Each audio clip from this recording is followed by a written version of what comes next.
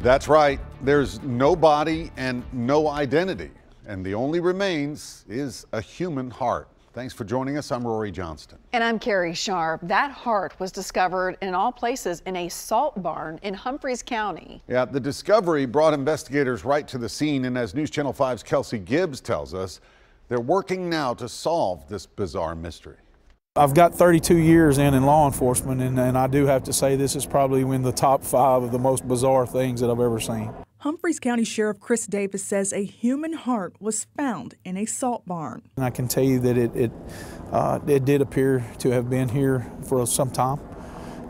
So salt has a drying effect like it would on a country ham. You know, it's very similar to a body, and I hate to use that as a reference, but imagine that as what it is. And what should have been a normal day at work for Tennessee Department of Transportation employees in McEwen ended with their job turning into a crime scene. We secured the area and made sure everything was secure and started covering everything that we needed to do. That's the way we have to treat the majority of our scenes. Anytime we go on the scene where there's body or remains, we treat it as a homicide and basically prove ourselves different. The medical examiner confirming the heart belongs to an adult male. Earlier this morning, I received a text message that they had found a heart next door here. The news surprising this small community. It's a small town, so a lot of stuff doesn't happen here like that. So when something does, you know, kind of makes you wonder.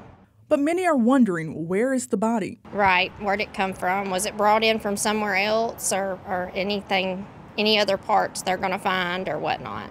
Investigators are sifting through the salt and searching for other human remains and evidence. Somebody somewhere knows, and you know, we're seeking information, and I always reach out to the public if you happen to have any idea or just an inclination. In Humphreys County, Kelsey Gibbs, News Channel 5.